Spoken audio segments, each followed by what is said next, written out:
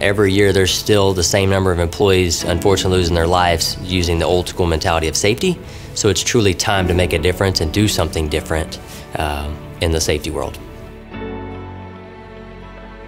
This industry is plagued by serious injuries and fatalities.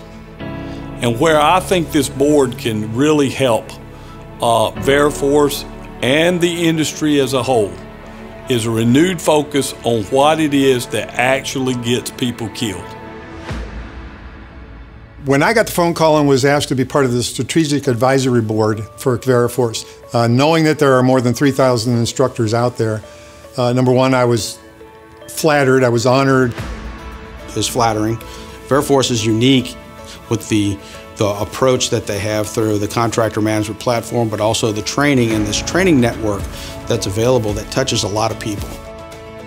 I'm excited that Veriforce saw something in me and that they were willing to take a chance on a younger safety professional. And as a master trainer, I've had the fortune to train some of those in their trainer classes.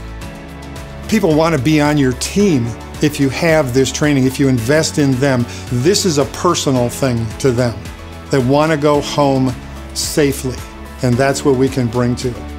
I've been resistant to a lot of technological advances with regard to training. However, after going through COVID, it's really opened my eyes to how we can pivot in using technology to reach a much wider audience without losing that quality control and without losing the interpersonal connection that's so important when you're doing training.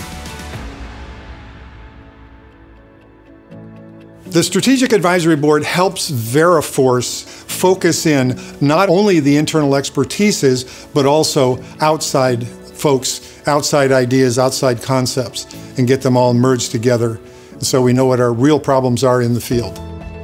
In order for Veriforce to fully fulfill its mission and effectively help workers come home from high hazard jobs and the industries that work, and it's essential that we have feedback from those that are doing the work, that are in the field, that are talking to the individuals at the line level, operators, the contractors, and really understanding the journey that they're going through. What are the obstacles that they have to deal with? And that's what the advisory board's going to be able to do, is bring that field level experience in and hopefully create new initiatives so that we can truly think outside the box and get back to the original mission statement of bringing workers home safely. Being chosen to be a member of the Strategic Advisory Board really, for me, comes with a sense of responsibility, that we owe it to the instructor network, but more importantly, we owe it to those men and women who go to work every day that need this training to make sure that they come home safe, that we owe it to them to deliver the best products that we can in the most effective manner. And that's what this Strategic Advisory Board's all about, is making sure people come home safe.